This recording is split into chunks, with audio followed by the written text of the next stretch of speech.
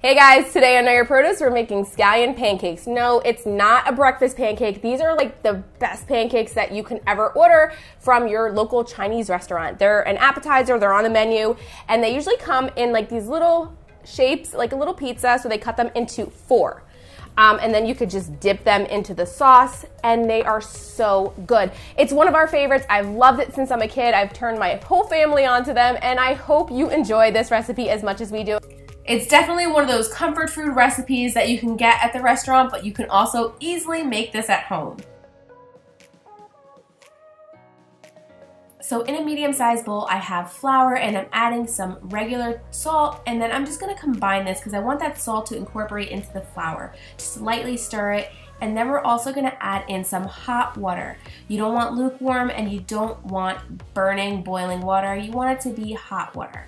So then once that water's in there, I'm going to mix it with my spoon just until the flour and the water kind of form a dough. And then once it's starting to form that dough, I'm going to use my hands and really get in there to knead the dough. And then once you see it coming together, like I said, you want to get in there and knead it with your hands. And then you want to do it very quickly. You don't want to push it too much because then it'll get really tough. So you want to just do it until it forms a ball. And then I'm taking a damp cloth and covering it for 30 minutes. And now I have scallions. I bought a whole bunch, and I'm actually just going to chop all of them. We don't need all of them. I like to just do like about a teaspoon to tablespoon, depending on the size of the scallion pancake I'm making. But I love prepping everything whenever I buy it, so this way it's easy to use and grab right out of the fridge. And then I'm also going to be making a sauce. So while that dough sits, I'm going to make that delicious dipping sauce. It's super flavorful, and we start off with some freshly minced garlic. So now in a bowl, I'm going to use some coconut aminos, which is a lower sodium soy sauce alternative with rice wine vinegar. And then I'm also going to add in that freshly minced garlic along with some toasted sesame oil. But if you wanted to keep the sauce oil free, you could also use some toasted sesame seeds, but they will be in there.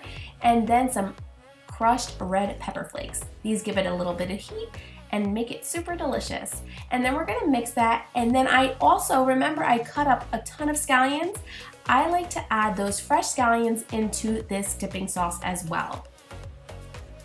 So just a few pieces, not a ton, and then just mix this up. And then once you have it all mixed up, you want to put this into the refrigerator.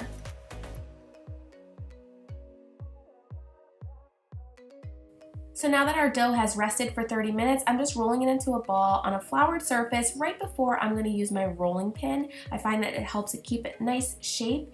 And we're just rolling this not to keep the shape right now, but to actually roll it thin enough to put the scallions in.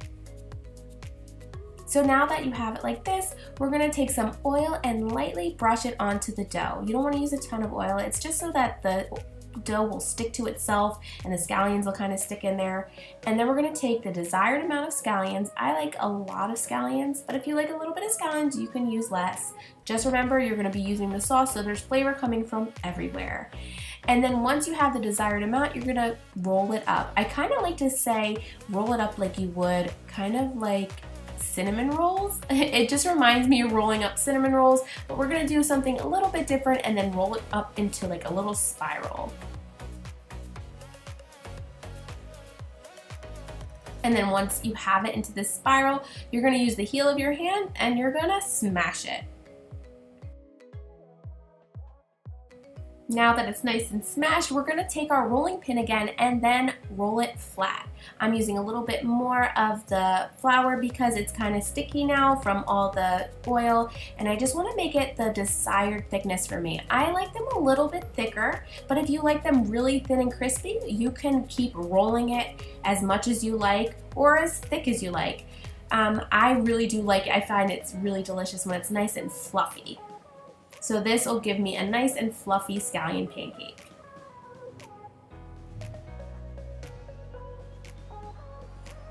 And now we're ready to pan fry them. I like to use just a little bit of oil, but I remember when I would order it from the restaurant, I would go with my mom and I would watch them make it, and they would actually drop it into a deep fryer. It was greasy, it was delicious, but my gosh, it was greasy.